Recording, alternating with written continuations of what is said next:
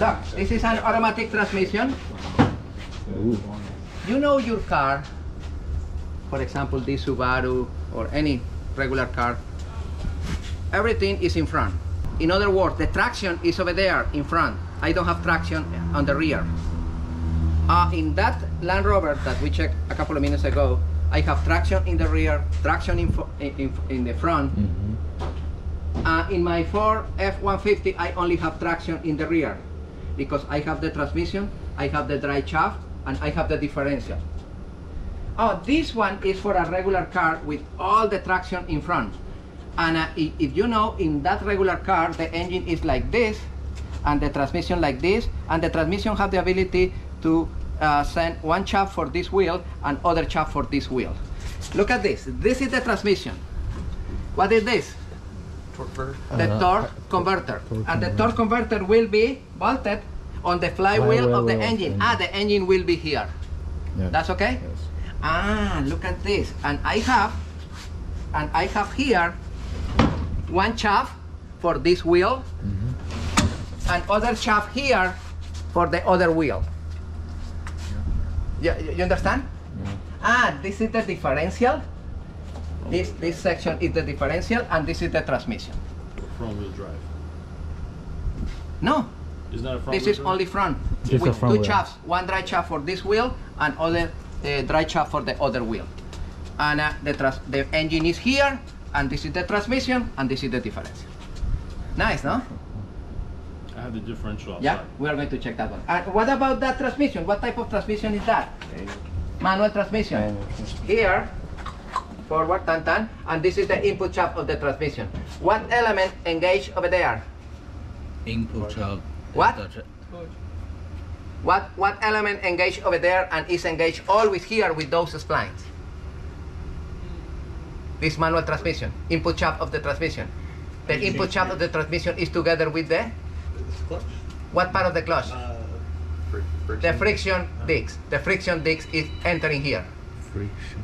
The pressure plate is bolted on the flywheel of the engine. This is the manual transmission. That's okay? And here is the rear is connected with the drive shaft and the differential. Manual transmission, automatic transmission, regular transmission, automatic. Good? Look, here in this corner of the engine, I have what? In this corner? The start motor. I remove the start motor, and I have access when I move this to this ball, and this ball. When I remove it, I separate a little. I put this piece of metal to avoid that the torque converter drops when I remove it. It'll make a mess. Yeah. Now we are going to check the differential.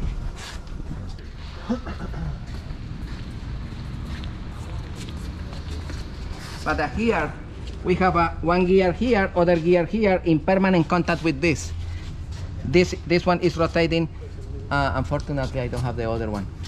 This is good, but I have another one with the gears here, and the gear. This is pretty similar to the lower unit, the gears of the lower unit. Let's go. We check the gears of the lower unit. Like we have on the table, no, Danny? Yeah. Bravo.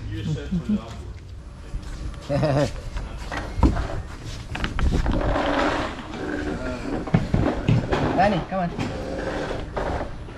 Explain that. Alright, so this is basically on a lower unit, okay? Your pinion gear. So when your engine's running, this is always rotating, okay? And the shaft doesn't rotate until the clutch dog, here's the clutch dog, engages which gear it wants. Forward, reverse, depending on what you want, okay? Remember when I told you the engine has a shift interrupt switch? That's to slow the speed down of the pinion gear. So that way it slows this down enough that when you engage, it doesn't slam into the clutch dog here. Split it real quick. This is a counter rotation, so this has got a split shaft. So you see on the clutch, there's sharp edges, right? And you can see a little bit here, a little bit wear on them, is because if a couple things, either the shifting cable is not aligned properly, or remember I was telling you the guys are going, you're supposed to just put it in gear, it'll eat these corners off. And when you eat those corners off, you wear the corners off on this one. This one's actually pretty bad. Look at, if you want to look at that, that one's a pretty bad one right there. You see how it's rounded? It's rounded. It's because the people don't engage hard. This is actually off a no, gear case. hard. Okay. But they're all, this is a split shaft. This is a counter. So not all of them are split shaft. Only the counter rotation has the split shaft. There's more moving mechanical parts on a counter rotating engine. Okay. This one here also has a split shaft here because everyone designed it that you can change out the shafts lengths to 25, 20, 30 inch without taking the lower unit apart.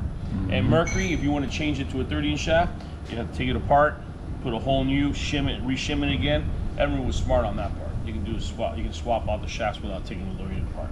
But the clutch dog is no different than you just seen there. You see the clock, the dog clocks for forward and reverse. In the manual transmission, it's exactly the same, guys. Look at this. Look, you have third gear and fourth gear. Now with the clock, I need a man. I engage that one. And now this one is together with the shaft. You see? Together with the shaft. And this one is free, and this one is free, and this one is free, and this one is free. Only that one. If I move it and I remove this one, now this is free. And I can engage that one. The same with this and this. Now, you understand? Nice, no? This is the manual transmission. The nice thing about the manual transmission compared to like outboard transmission, this actually has a synchronizing gear, so it doesn't bang like on the outboards. They don't have a synchronizing gear. The synchronizers are conic and is in copper. That one help with that, because when you neutralize the transmission, when you apply the clutch pedal, and when you apply the input shaft of the transmission is free with respect to the crankshaft of the engine, but continue rotating by inertia, but the momentum. This is why if you try to engage that one, it's hard, but with those synchronizers enter easily.